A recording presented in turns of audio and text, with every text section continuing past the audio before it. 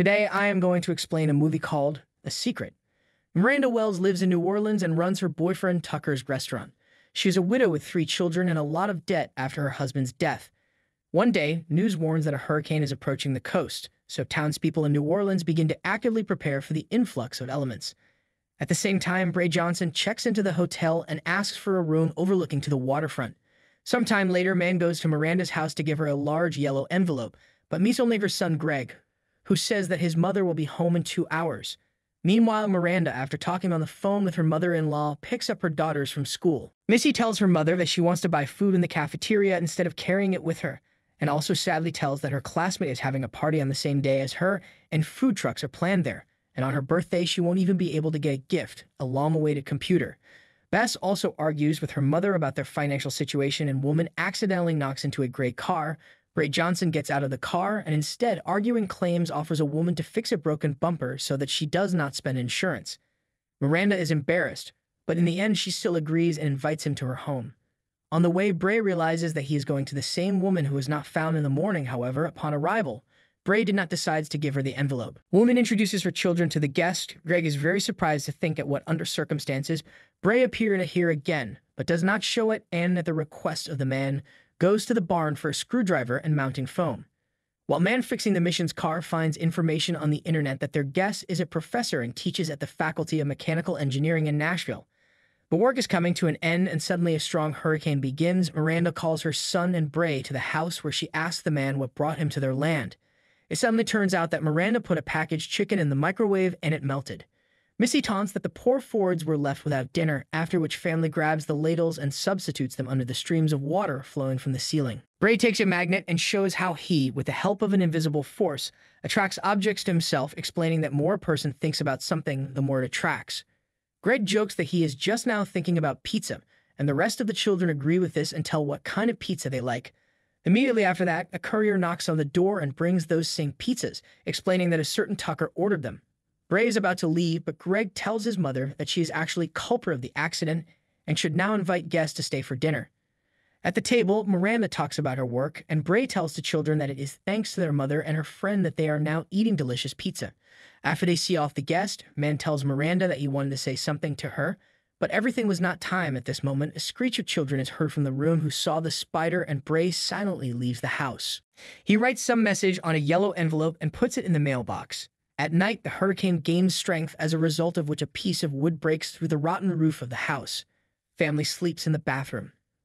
In the morning, Bray decides to drive past Miranda's house and notices that mailbox, along with all its contents, was blown away by a hurricane. Miranda goes outside and sadly says that something terrible has been happening to her all her life and asks what he is doing here. He replies that he stopped by to make sure that everything is fine and that he always thinks about what he wants, after which life gets better. Seeing how Miranda no longer believes in anything, he offers to help her fix the house. Woman grins, saying that this requires a lot of money, but Bray suddenly names the amount just $500 and says it's going to take a little improvisation. At home, Missy is assured that they will arrange her party anyway, because 16 turns only once in a lifetime. Bobby's grandmother's car pulls up to the house. Bobby insists that family come to her until everything in the house is dry, and Miranda agrees. Then she comes up to Bray and says that she is very grateful to him for the hope, but still prefers to raise children as realists, and talks about her husband Matt, who died 5 years ago. Bray, left alone, notices a family photo and remembers how he met a young and promising inventor, Matt Wells, at a conference on modern technologies in Las Vegas. Suddenly, Man receives a call from his house, and girl asks what Miranda said when opened the envelope. Man replies that he didn't have time to say anything to her, and envelope was blown away by a hurricane. And now he wonders what the universe wanted to hint to him with all this. Soon, Tucker drives up to the Wells family home and meets Bray, who jokingly introduces himself to him as a temporary roofer. They talk about Miranda, whom Tucker has been dating for 2 years. Grandma Bobby pours puzzles on the table for sad children and asks Miranda to think about selling house. In the evening, Bray calls Miranda and reports that he fixed roof. Woman replies that she is very glad, but she understands that soon she will have to sell this house. From this, her heart shrinks. Man advises not to sell house. Miranda asks Bobby to take them back home. The children admire that now they will have a makeshift window in the roof. Bray says that a piece of plastic was lying in the reeds and he accidentally found it. After all, God always preserves anonymity when helps a people. Miranda gives him a check for $500, and he says that fate brought them together by chance because it's a gift to meet such a strong woman. At a restaurant that evening, Tucker publicly proposes to Miranda. An embarrassed woman reluctantly accepts, upsetting her children. However, they wish her happiness and agree to go home with grandmother for their mother and Tucker to celebrate their engagement. In the morning, a man gives his fiancée a new car, and she drives home in it to get ready for her daughter's party.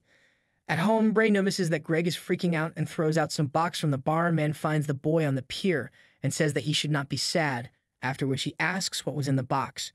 It turns out that Greg's unsuccessful invention, an automatic chicken feeder, is in the box. Boy made it to sell, because then his family would have money and his mother would not have to marry Tucker, whom she does not love. Bray makes a couple of changes and feeder starts working, after he tells Greg that his father just wanted them to be happy. Missy brings lemonade to the man and he asks what she is worried about. Girl replies that the coolest girl in school is having a party on the same day as her, and since she will have food trucks, all they will go there. Man says that true friends will be here tomorrow with their friend, and that day Missy should offer to the guests what does her happy. Girl remembers that she was happy as a child when they made her mother's favorite toffee of the whole family, after which she tells Miranda that she knows what they will do at the birthday party. Bray tells Miranda that it's time for him to leave. Woman excitedly replies that she has already forgotten what it means to be happy, so even now she is not sure that everything what is happening in her life will lead to something good. In response, Bray again tries to say something, but this time he fails because Miranda interrupts him with an invitation to Missy's birthday party. The receptionist brings Bray the papers he ordered to replace the ones in the yellow envelope that the hurricane took. Bray asks girl for a new envelope and a pen. On the day of the party, everything goes as Missy wanted, except that Tucker brought a big cake with a photo of their new family, and then stated that he hopes that Miranda will become a mother again. At this time, Miranda is called by her mother-in-law and shows an article in the newspaper that Bray has recently patented his invention.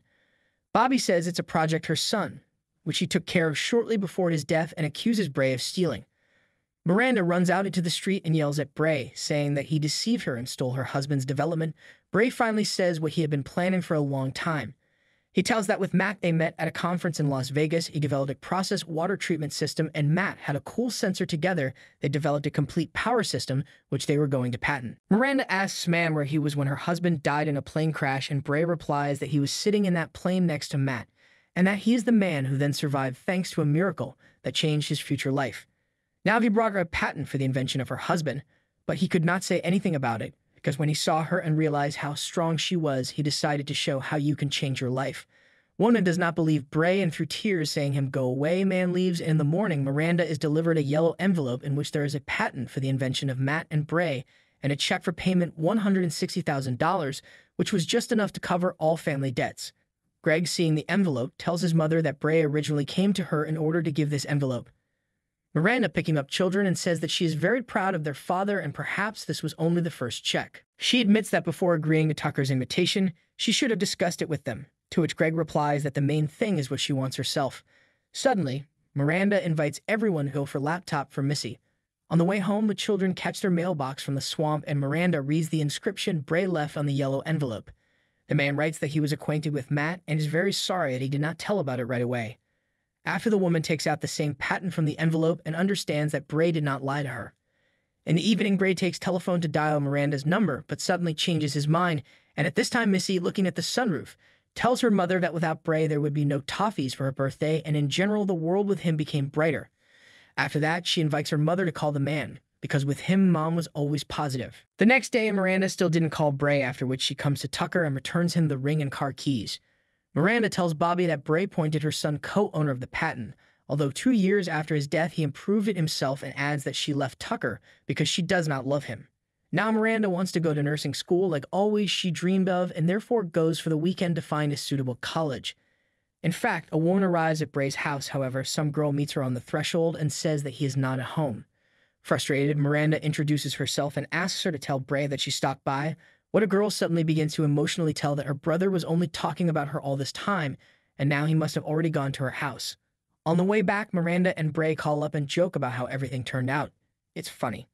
After the man invites girl to enter his university, and Miranda invites him to a cafe. At the cafe door, the lovers kiss for the first time, after which the very moment comes when Miranda needed to sell her old house with a calm heart. The family is preparing to celebrate Christmas already in their new home, and baby Bess receives as a gift a living pony, which she has always dreamed of. And here movie ends. Thank you for watching, and see you on the channel.